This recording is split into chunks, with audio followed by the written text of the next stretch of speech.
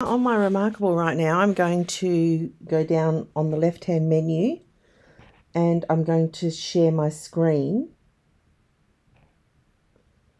But sometimes it does weird things, like says, here we go. So I present with screen share and connect to the app. And then it says present with screen share, press accept. And now you can see what's on my screen. Now I'm looking at a portrait view journal that I've created. And today we're just going to look at the left bar menu bar. We're just going to go through that. Just some basics to orientate you with the screen. And as you can see, top left, this circle button here, I can't press anything on my screen. My screen is recording. I can only press things on my reMarkable, and that will show up here for you. So just so you understand how it works. And this cross is to come out of this particular document, and this bar here, if I press that circle, it goes away. When I press it again, it comes, or the menu comes back. And can you see the red dot? Can you see down? Let me move my cursor. I'll put the red dot here. Can you see the red dot? You will see the red dot during this tutorial. That's a really cool function in the pen that will show you. So let's get started, and we will start over here on the left hand side. So as you know, the circle closes the menu and opens the menu. I'm just tapping it with my pen. Then you've got the calligraphy options. So we've got a ballpoint pen, and we're going to say hello. Then we've got a fine liner, and we're going to go hello with that one. Then we're going to use a marker pen, which, as you would imagine, is thicker. Our pencil, just give it a second. Sometimes it takes a minute. Oh, that's beautiful and dark, isn't it? We love that. And then a mechanical pencil. Now, in all of these, just so you know, I've got the thin option selected because that's what I like, but you can do whatever you like. The paintbrush. Hello. We're getting to my favourite, the highlighter. Hello. And my favourite one is the calligraphy pen. Hello. Now, again, depending on what option you pick here. So if you pick the calligraphy pen and then you go to the weights, you can go thin, medium, and thick. See the differences there? You can also change colour to grey. That was black. This is grey, and if I do white, you're not going to be able to see it, but let's do it anyway. Let's try it here. You can see it sort of blocks out some of the writing, but we're going to go back to black. I'm going to go back to thin, and I'm going to keep it at calligraphy. So they're the pens and the weights and the colours. Then the eraser, there's three options. You can just, if you select the normal eraser, you actually just erase wherever your pen goes. Wait for it. It's going to, there it is. See, it's gone. If you pick the selection one, which is my favourite, you can highlight whatever you want, and presto. And then you can highlight, let's just do that section, presto. And then if you select erase all, everything, get ready for it, it's a bit of a delay, everything is deleted on the page. So be careful with that one. I'm just going to put it back to erase selection because that's my favourite. All right, so the selection tool here on the left, I'm going to go to a page first, and let's go to, hang on a second. Here we go. So let's type in, oh, let me, I was having a play just for the purpose of this video. I already have some stuff. So with the selection tool, you could actually select an area. Now you can see here, you can drag and drop. You can make it bigger with the square boxes, right? You can move it around. You can duplicate it with that. Copy to clipboard. Now you've pressed the duplicate, tap on the page with the marker and it will paste. So you see that copy and paste is in one. I'm going to do that again. I'm going to make it smaller so I can fit everything in. I'm going to copy it. Now it's stored it on the clipboard. Now when you tap, as soon as you tap, it pastes. Okay?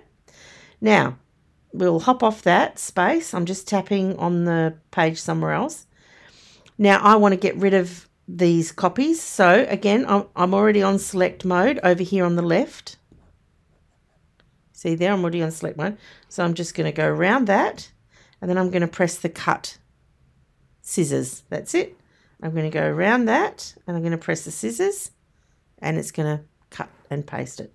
I'm going to go around this. I'm going to make it smaller so it fits over neatly here, over into my little spot. And I'm loving that. I'm just going to click off it by tapping on the screen. So you can redo anything on the left-hand side. We're back over here again.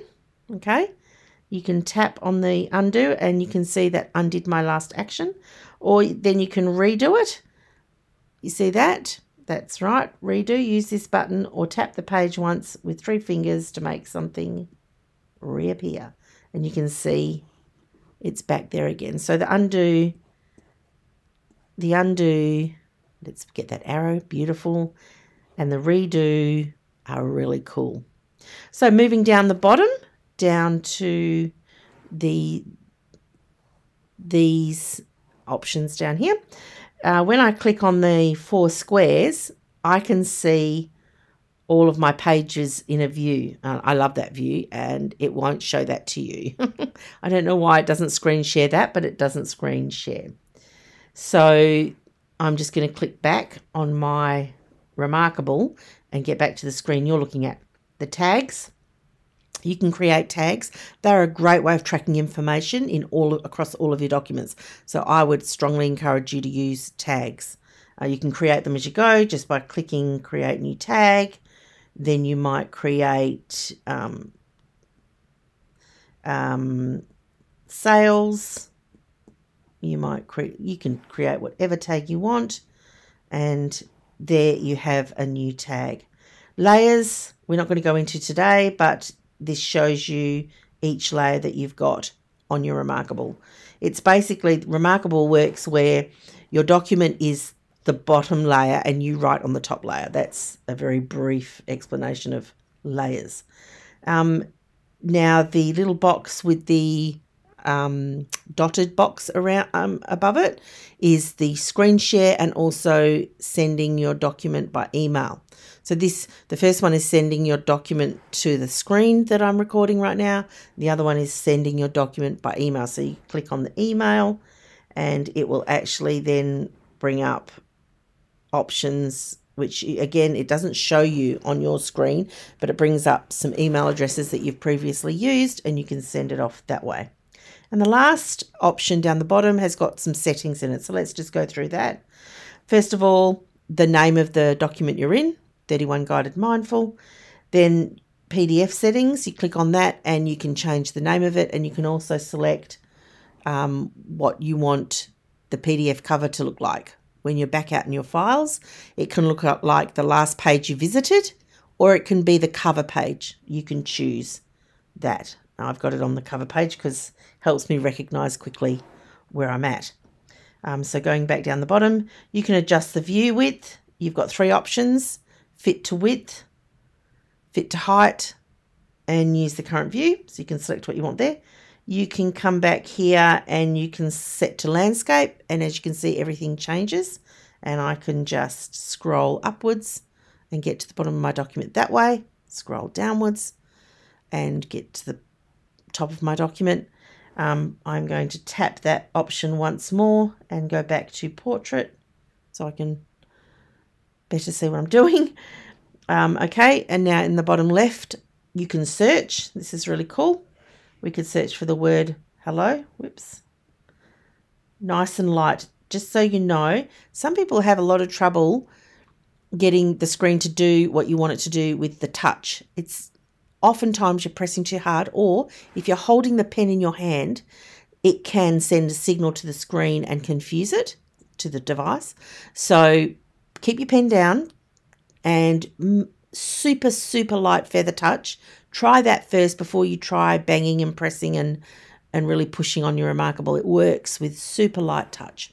So hello, we press the enter, and now look down the bottom. Can you see down the bottom of the screen down here? Searching 32, 34, 35, see, and see the bar, the progress bar over here. And then up the top, it's going to show you no results found, hello. And so we're going to press cancel. And that's how you use the search function. Going back down the bottom here to this square icon.